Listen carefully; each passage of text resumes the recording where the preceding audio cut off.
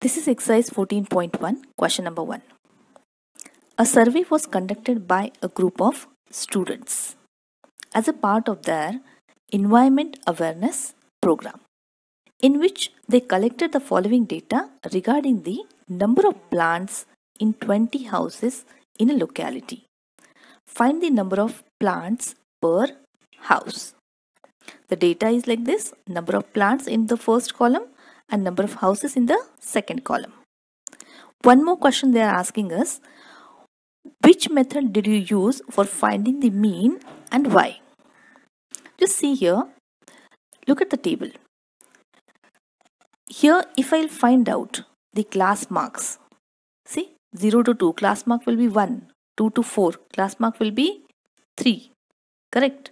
And here, number of houses, this column also has small numbers. So for this table, for this information, we are going to use direct method. Direct method, correct? Right? Now, let us see the answer.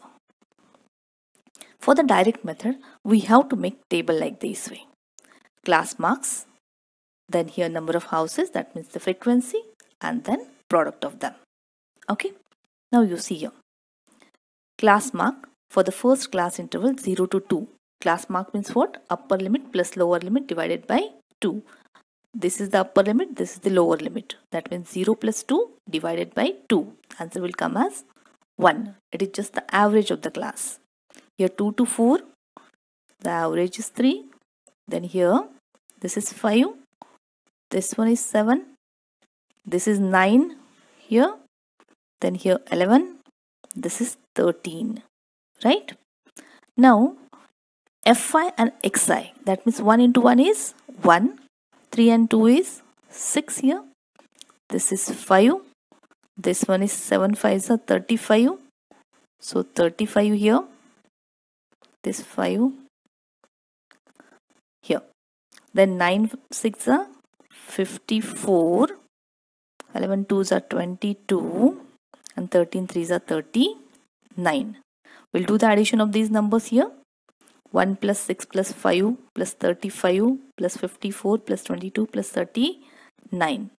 Our addition comes as 162. And sum of all the frequencies, it is already what they are saying, it is 20 houses. So addition of that is 20.